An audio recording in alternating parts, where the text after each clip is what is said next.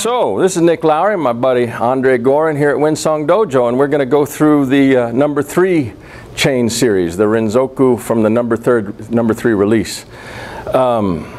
Functionally, we have a mirror hand attack that's moving off through space and out and around into the same kind of condition. Very similar condition that we experienced at the first release at the end. And if we had the same kind of potential for grip right here, we could have that same dropping him in a hole with the step that we did in number 1 release. That is functionally what's going on right off the bat. We have a little grip where our thumb is underneath, extending the step, and we have an elbow to elbow type wakigatame. Now that's been called the wakigatame that's a Goshin Jitsu form because boom, it hits him right here with this surface, and it's bone-on-bone contact. And if you were to do it in a fast, hard, percussive, kind of semi-violent way, probably break his arm. High probability of that. So we're learning how to get ourselves into that spot, but to do it nicely and delicately with, you know, peace and love and harmony in Aikido. So we have a wakigatame that's a self-defense form right here that comes right off. Little grip, wakigatame happens. Cool, right there. As he survives it, basically surviving this in terms of how we're describing it is outrunning it. He gets away from it, makes separation. If all that happens on his separation is that you just keep your hands proximate to each other and in your center, you have a very small hand change that's required to take it into kote-gaeshi right there. And so the first 2 are basically a self-defense form of wakigatame, boom, to an extension form or moving away form of kote-gaeshi. In the second set, we again began with self-defense wakigatame, and this wonderful kote-gaeshi out here. But then we have a follow-through of shomenate. So we know that every time we're doing a kote-gaeshi, for instance, we have this go away form. We also have the one that reaches right up the middle, where shomenate is backing up the kote-gaeshi. So we want to do that as well. Wakigatame, shomenate with the kote-gaeshi.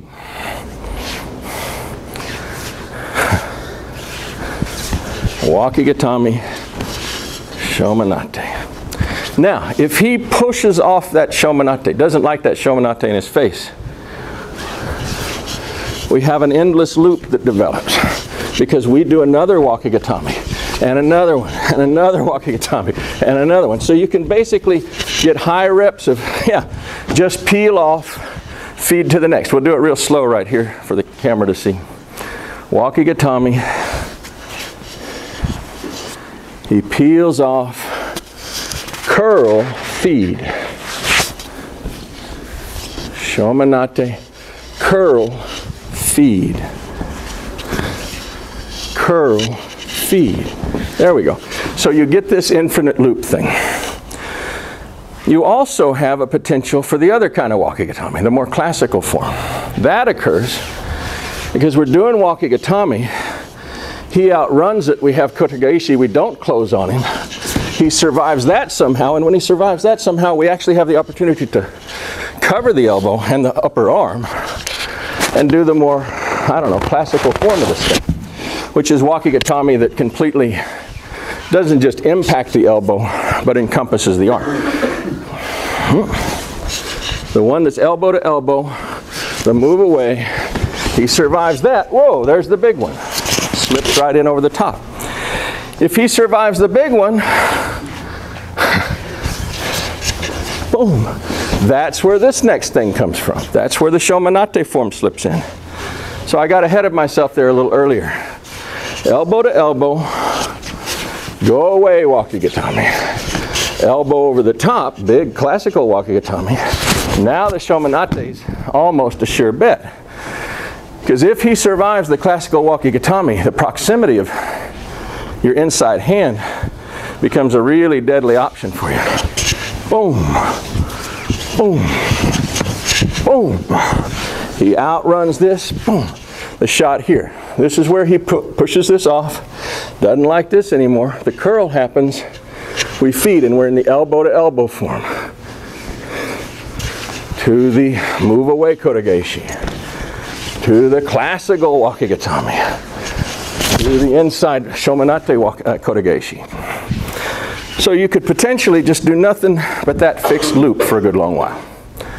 Now off of number 3, release, that all deals with the condition of what happens, let's get by the camera here, that as you make the position with your hands, your thumb winds up underneath. That's where we get this set of grips into wakigatame form. What happens if your palm is encountering that? Well, then it's hiki-taoshi form. And we have the hiki-taoshi form that we did in number 1 series that says, oh, and then to here, and then to here, and then out to kote-haneri, and kote-haneri shomenate, right? To kote-gaeshi. So anytime you find yourself in the hiki-taoshi form, that's fine too. It just has to do with the initial condition of how things have set up in terms of the grappling. If there's no grip at all, and you've, let's say mirror side please, you're right in here and we're coming around, there's no grip entirely, everything breaks loose, you're going to wind up in a cross hand position, because as this fails, somewhere in this process it fails, the other hand has to get in charge. And that becomes a whole mawashi series. And so, oh, it gripped entirely wrong.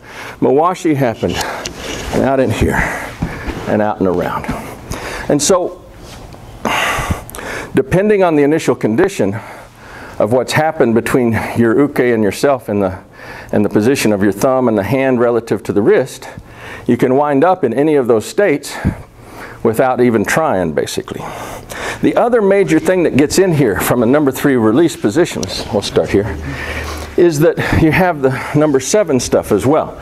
Again, just like in the first release where I said, oh, you do number 1 release and then he climbs up your back. Say, oh, you go ahead and climb up my back. Say, wow, I better slip under, right? That becomes a grappling form of how we get to number 5. If we are in number 3 and he begins to close with us significantly, under the arm's a nice place to go. Now by slipping under the arm into this 7th release form basically, we're going to have an unusual condition right here in the middle of it. Let's step over here. Right here in the middle of it, my back is to the guy. I don't really know where he's at. He's behind me right now. I don't have eyes in my head. And as I move from this position, a set of bifurcating functions happens. I'm not sure which it's going to be. I start moving away from it, and if he is closing directly to me, let's say he's right on top of me, whoa, I'm going to be in his face. And we have something that's a lot like a kite-nage here. Let's do that one. So this just happens when I'm in this position. I begin to turn, and everything is very tight. Wow, looky there, kite-nage. If it's tighter yet, you can actually wind up with a form where you curl under his head like this. And you do a little guruma-esque action. You take your hand around their head and curl like you're reaching your middle finger to his ear. Let's do a shot of that if we can. So let's turn this way to the camera. Good. You find yourself really tight and close. For whatever reason, the kite-nage doesn't quite seem to be the trick of the day. But as this hand encounters the head, instead of pushing and driving for kite-nage, you have a curl function right here. Yeah. And you're turning his head and neck and causing his whole body to rotate like this. And it causes them to do a tight little guruma in the air. It's kind of interesting. So there's a whole set of conditions from this indeterminate state that say, oh, I'm really close. Or, oh, I'm a little further out. If I'm a little further out, head and then shoulder, wow, you have this hiki-taoshi thing. A little further out yet, hey, I'm at his elbow. Elbow control here. A little further out yet, hey, there's that mawashi we were talking about earlier. Isn't that cool? A little further out yet, and you find out that this hand is going to fail entirely, and this hand has to be the boss. And so you wind up behind his arm. And so rather than a strict chaining idea from one failure to the next, you're actually looking at a wide set of branches. Indeterminacy occurs. Are we going to be really close? Are we going to be this far? Are we going to be this far? Are we going to be this far? This far? This far? Way out into space, out to here. And once we're out here, then you work all the way back up the arm to all the conditions that occur in these states as well. So functionally, in the broad brush ideas, 7 becoming forms of kaite-nage, 7 becoming forms of hikyo-toshi, 7 becoming forms of kote-mawashi here, 7 becoming forms of kote-mawashi pass off and behind the arm. So now we're in an oshi-taoshi form. 7 pass off behind the arm. Now we have this gyaku-gamae-ate form that comes in. And last but not least, 7 slips away, hands off to mawashi. We're working in this, it ain't working. Brush up and enter for the geiden-ate. So this brushing up function gets in here. It's kind of interesting. He's already in a slightly compromised position from this mawashi, and as we're moving through space and I'm just not getting any satisfaction, this hand slips and everything rises straight up in an upward coil. Causes a little balance disruption. We put it in motion. There's this down, there's this up, there's this down, there's this up, there's this down. Yeah, looks kind of like that. So you're really, in this series, more than most up till this point, you start becoming highly sensitized to the rise and fall here. 3 is down, 7 is up, it's down, it's up, it's down, it's up.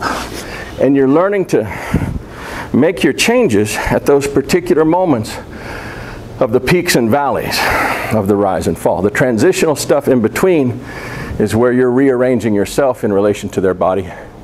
But functionally, the real magic stuff is happening right there at the bottom and at the top. He's down and he's up. So that's number 3. Thank you very much.